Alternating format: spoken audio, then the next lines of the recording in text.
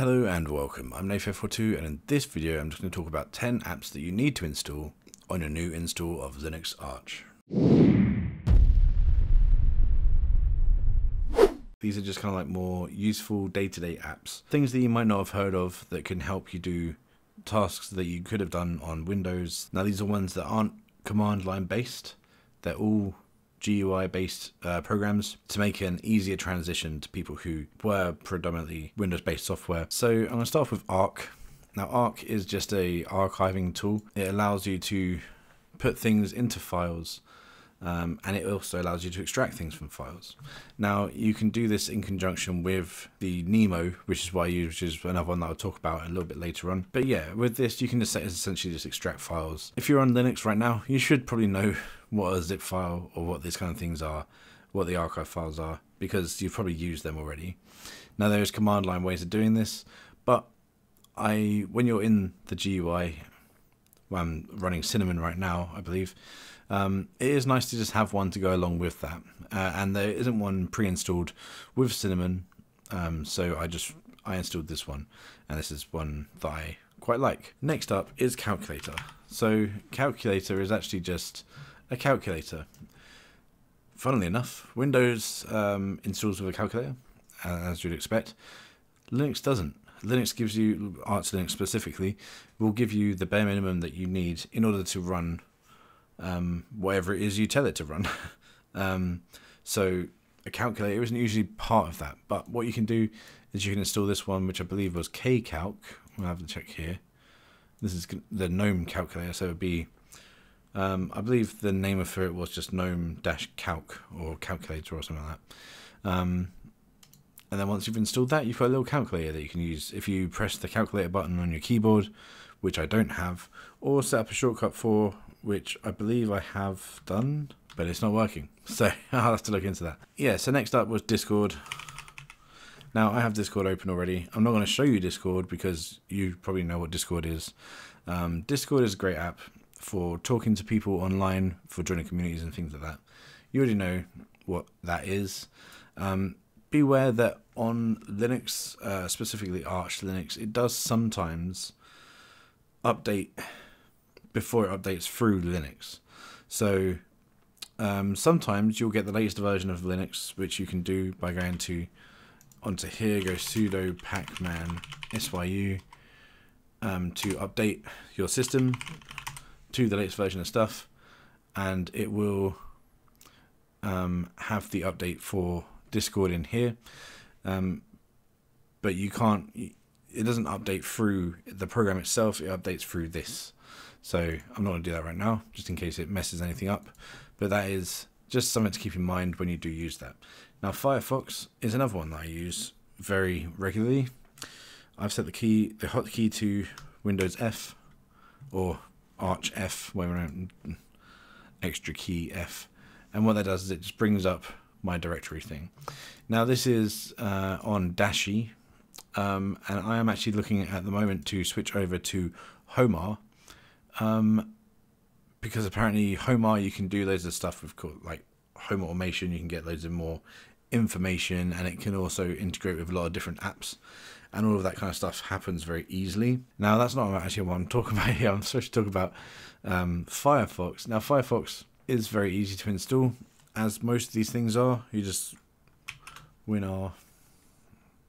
T for terminal, which is one that I will bring up later anyway. And you go sudo pacman s Firefox, enter, and then you type in your password and it will install Firefox. There you go, it's already installed. But then that's how you install Firefox. Now that's a lot easier than going to the internet, going to Edge, going to Chrome or whatever, typing in Firefox, finding Firefox, getting the right download, making sure it is the 64-bit version of the program, blah blah blah, all that kind of stuff, which you used to have to do. Now the next one that I want to talk about is called Leafpad. Leafpad. Now Leafpad is just a notepad alternative. You have to turn on WordWrap in here. I think it does might remember that next time, hopefully. But yeah, you can just do that the same as the last one. Just type in sudo pacman s Leafpad, and you got Leafpad. Leafpad is very useful. It's very good for just typing out general stuff that you would usually do. I take notes on this type of thing. I prefer to use Notepad because it's just plain. It's a very nice basic thing. There's not too much getting in the way of anything. You know, you can just full screen it. You can take notes, or you can lock it to the edges. As with this Cinnamon comes a natural thing for you to be able to click things to the edges of other things. Next up is Nemo. Now Nemo, I did mention earlier, this is Nemo. So this is a file browser that you can have that comes actually pre-installed with Cinnamon. So this is actually a really good file browser. This is one that allows you to have your things up here. You can create bookmarks and stuff like that, and you can add the bookmarks can be network areas, things like that. So it's very good to have that. If you want me to do a video on how to set up network storage and have that linked directly to your machine through fstab or fstab in the etc file, then let me know and I will do something about that in the comments below. Next up is Steam. Now Steam, we all know Steam. This is Steam. I love Steam. Steam's great. It's good, really good software. It allows you to download games.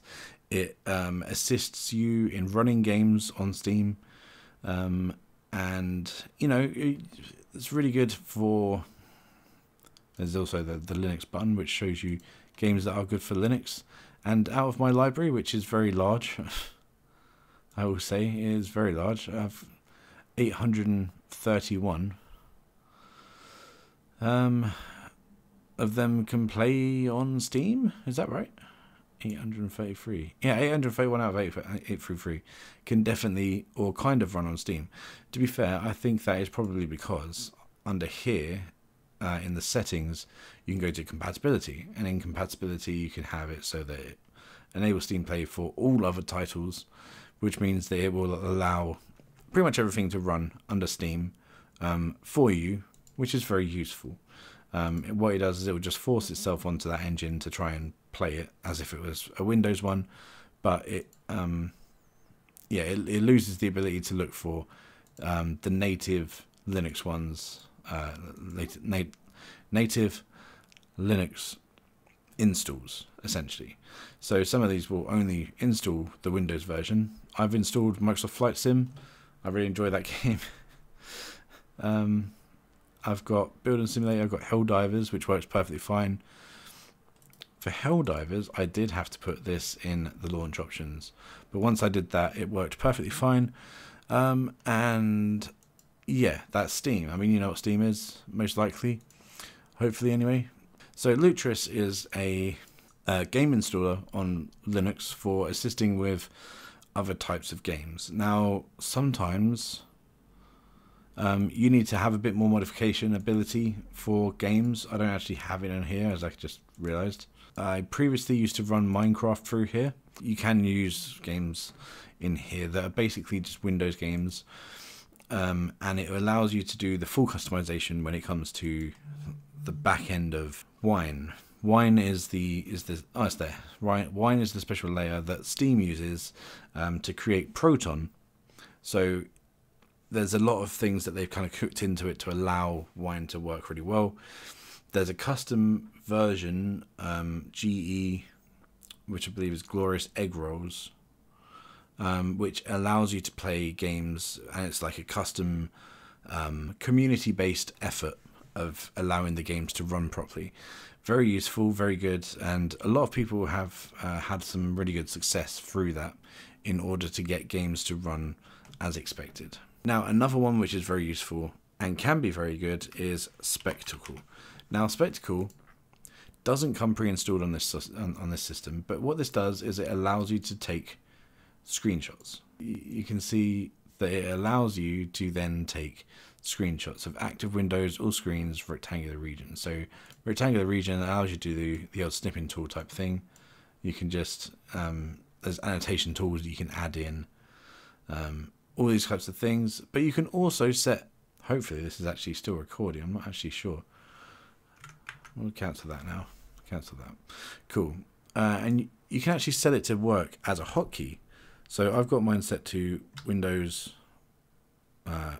Control S, I think. Windows S. Yeah, Windows S. And it does the snip tool, and you can just do that and take a snip. Now that snip will also go straight into your clipboard, so you can do it just as in Windows when you do Windows Shift S to take a snip of the screen. You can take a little square snip, and then you can paste it into Discord to someone to show them how things work, or into WhatsApp, which is also on here, to show them how things work, or even onto some websites allow that kind of stuff now. So that's that. Final one on the list is actually the terminal. So for me, Windows T, this is the terminal, and this actually allows you to do some pretty high level stuff. I'm not going to show you any high level stuff right now, but it does allow you to do that kind of thing. It allows you to make deep changes. You can install programs, you can uninstall programs through Pacman, which is the program that they use on there. Package Manager is what that stands for. And you can also use Yay, which is another package manager, which allows you to use more things from the community. There's so much out there when it comes to Linux, when it comes to using Arch Linux in particular, to allow you full flexibility with anything that you want to do. Finally, I'm just going to talk about defaults. So in Windows, you can search defaults, I believe, in Start menu, and it will show you the default list of programs that open with certain things. I do like having a mail client, to be fair, but I don't have one installed right now. If I did, I'd choose Thunderbird. Multimedia. Did I not say VLC? VLC Media Player is a media player that allows you to play pretty much anything, and it installs through Pacman as well. So that's really good. You can use Firefox as a way to display that. VLC you can use to play videos and music, and there you go. That's cool. So yeah, for everything else, we've got LibreOffice, Firefox, source code, Stream Deck, which is kind of strange.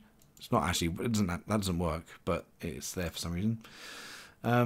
File Manager, I've got Nemo, Leafpad, Calculator Terminal, and these are the programs that I just spoke about anyway. So that's why I spoke about them.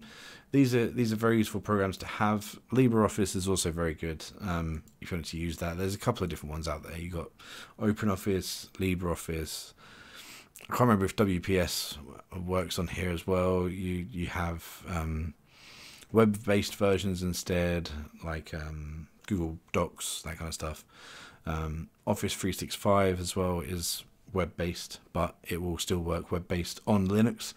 And yeah, that's probably about it for me for now. Sorry if I've gone on for a bit long. It's been a great video, actually. I've really enjoyed talking about all these things, and I feel like I'm getting back into it. I need to start making some more videos, because it has been a little bit of time since I last did that properly. But yeah, hopefully I will talk to you again soon. I will, yeah, leave a comment in the comment section below if you want to add any extra softwares to the list that I need to have, because I don't have everything.